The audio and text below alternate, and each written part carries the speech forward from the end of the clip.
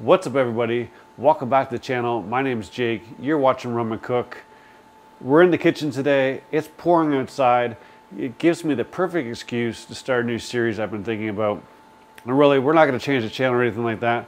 But what I want to do is I just want to sprinkle in some videos to kind of add some value and just give you some knowledge that I've developed over the years, right? So, one of the things for me personally, when I have dinner parties and things like that, I like to take it to the next level, right? I like to add in some extra things that people just don't do. And I'm not saying I get adventuresome in food, but I'm going to make my own croutons. I might make my own bread. In fact, right now it's loud in here a little bit because we've got ribs going on behind you, and I got sourdough bread made from scratch, right? There's a nice loaf. Got one more loaf in there. So I might make some fresh bread, or I'll make some French bread, or I'll make bread to make my croutons, or to make my breadcrumbs, or even to make some garlic bread. Certain things like that, whether it be a salad dressing, just little things that I can do to make the dinner that I serve next level. At the end of the day, if you've got kids in the room, earmuffs, right? There's more than life than barbecue.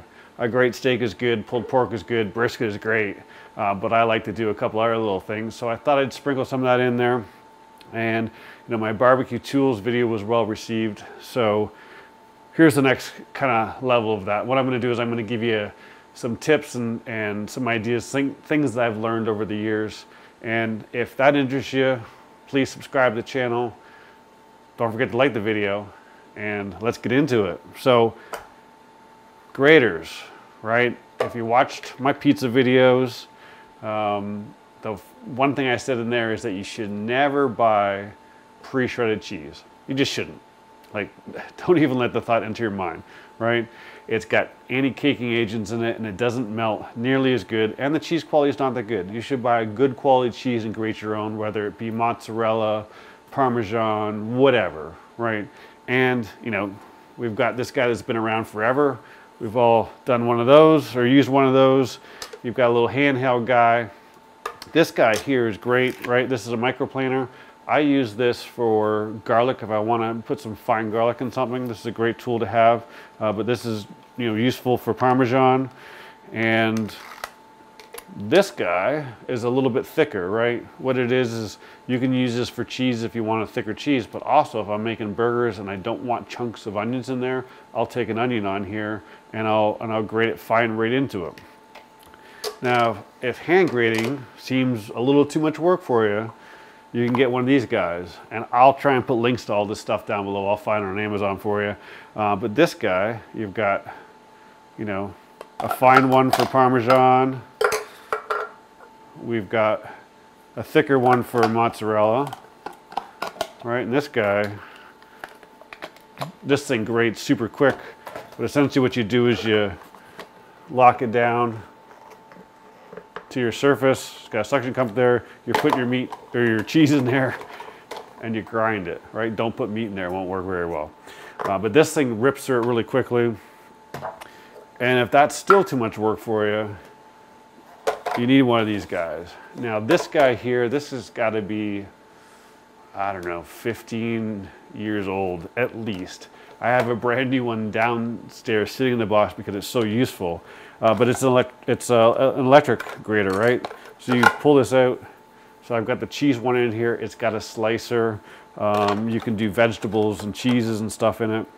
But it's electric, so it rips through cheese very quickly. So now you've got no excuses not to grate your own cheese. Bonus tip while we're here. This works awesome if you slice up some potatoes and you put it in here and you grate them right onto a frying pan. You can make some great homemade hash browns. So with these few things, there's no reason you should ever buy grated cheese again.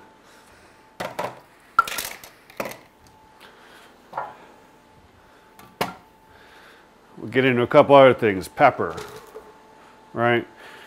As you can see by the label, you probably can't read it, but this is like coarse ground pepper, right? Maybe I'll give you an overhead shot. Coarse ground pepper, you used to buy it from Costco. The difference here is we've got whole peppercorns, right? We've got normal ones here.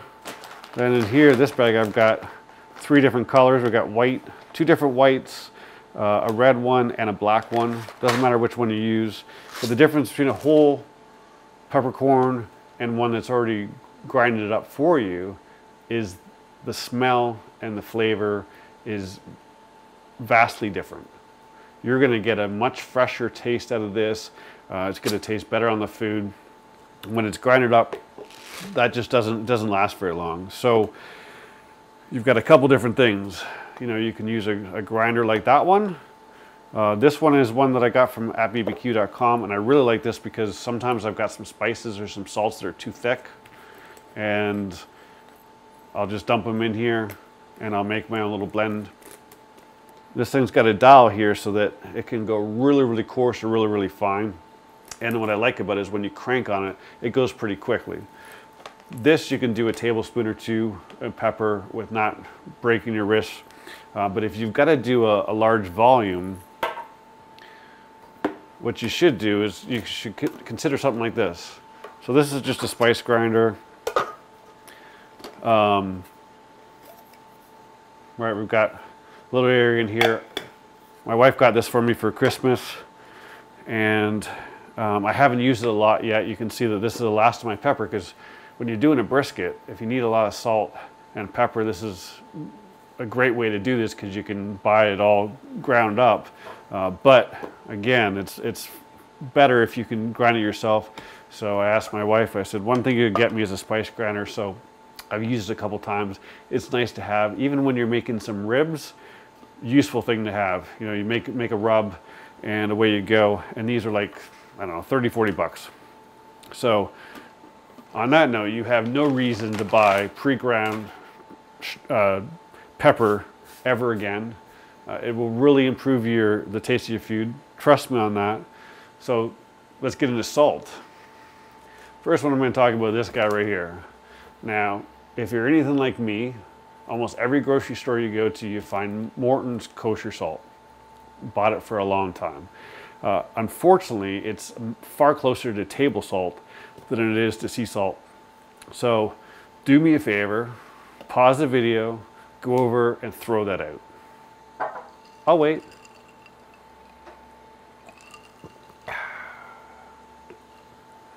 Good stuff. All right, so now that you've thrown that out, look, Diamond kosher salt is 10 times better.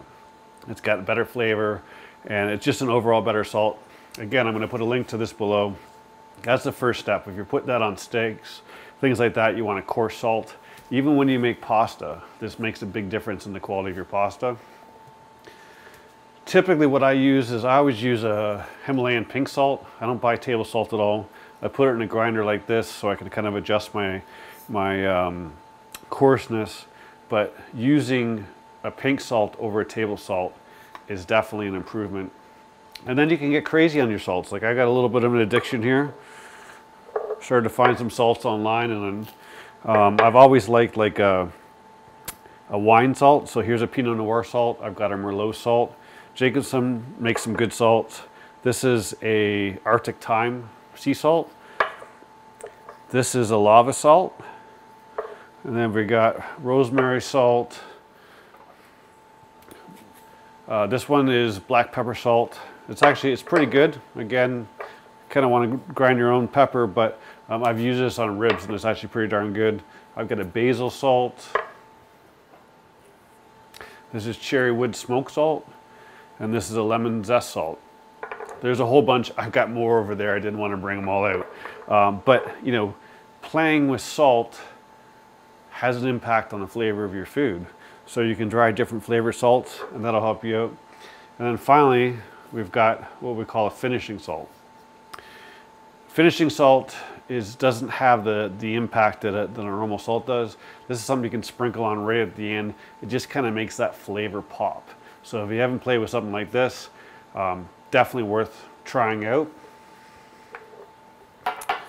So right off the bat, we got 3 different things that you should make changes or consider. The 4th one is fresh herbs, right? So you can buy in a grocery store like this. This is fresh thyme in this case. Any grocery store's got them. They're usually in around the salads. They're usually kept cold. unless it's basil. Basil you'll find out fresh. But using fresh versus dried herbs has a big impact on your flavor. You know, obviously with time, it can take a little bit more work to break off all those leaves, but if you're making a steak in a cast iron pan or whatever, you can throw a couple sprigs in and really get some flavor into it. What I like to do, I've got this guy back here. This is, it's called a Click and Grow. Very similar, I think Miracle Grow has their own product, but it's hydroponic, right? So it's got different color lights that come on and it stays on all day. And right now it's at the top level, but when you're starting with new seeds, it comes down here. And then as things get high, you just raise it up. Not that expensive, I think it's a couple $100, and then you just buy your seeds. But if you subscribe to a seed package for, I don't know, it's changed a little bit. I think it's 9 months or whatever.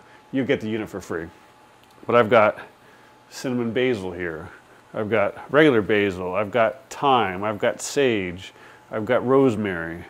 You can do chives. Now the chives you don't really get a lot with, so I don't usually do that, but the basil's really good, the thyme's good, and rosemary's good. So you can get some of that, and you just go over there, cut it off, and put it into your food. I think just switching that, I mean, I use dried herbs when I'm making like a pasta or whatever. I always have dried herbs around that I use, but I will throw in some fresh basil. They're slightly different flavors, so when you blend them together, it really makes that meal pop. The next tip is really clean as you go. I mean, my wife will tell you that I will not start cooking with a dirty sink. I hate it. Drives me up the wall. And here's why. You know, as you're cooking, you're doing different things, and you're making a lot of dishes, right? Whether it just be utensils or it be bowls, frying pans, whatever, all of a sudden you got a full sink. And then you continue making your meal, and then at the end of your meal, you've got plates and everything on top of all those dishes. So my rule of thumb is clean as I go. The minute I get dishes in my sink, I turn around, I clean them, and I put them out to dry, and I move on to the next process. The benefit to that is that when my meal's all done, I don't have a whole ton of dishes that I just dread doing, right? So do yourself a favor and just develop that habit. It'll just make cooking a little bit more enjoyable because you won't have a huge mess to clean up at the end. My final tip is have fun. Cooking is one of those things that, you know, you can follow some recipes and it's not always going to turn out the same. You can cook an amazing steak one weekend and the next weekend is mediocre. Same goes for barbecue. Not all briskets are going to turn out great. Not all pulled pork's going to turn out great. It's an adventure. It's a learning process. You know, you need to fail in order to learn. So when you fail and you don't cook something up to your standards or what you're looking for, figure out what you did wrong and then correct the next time. Right? I've said it in other videos before. I don't measure any spices or anything like that. I do it all by eye. And yeah, I mean, sometimes my steaks are amazing, sometimes they're not. Sometimes my chicken is amazing, sometimes it's mediocre. But it's all fun. I mean, it's all part of the process. All you're trying to do is you're trying to build a bank of knowledge that you can draw from. And then in the end, you're going to be a good cook. But you can't be a good cook until you failed a bunch of times. So don't let it get you down. Keep watching videos, and you're going to learn all you need to know with lots of practice. So that's all we've got today for you. All the videos in this series, I'm going to put -level up at the end of them. That's how you know it's one of those ones. The next one will probably be on croutons. But thanks as always for watching. If you liked the video, please subscribe to the channel. Don't forget to give it a thumbs up. Doing new videos every weekend. I'll see you soon.